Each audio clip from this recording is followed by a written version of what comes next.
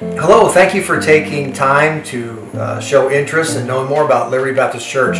I'm Tom McConkey, I'm pastor of the church, and we're excited about what the Lord's doing at our church. Is it possible to find a church that still feels like church? You know, the Bible says in Matthew 16, He says He'll build His church. In Ephesians and Colossians, the Bible talks about how Jesus is the head of the church. If Jesus is the same yesterday, today, and forever, can there be a church that is fundamentally the same throughout the centuries? There's been a lot of change going on in our world in recent days and recent years. Churches today, unfortunately, have turned to entertainment and turned to social gatherings and fellowships. We still need to have church that is fundamentally sound.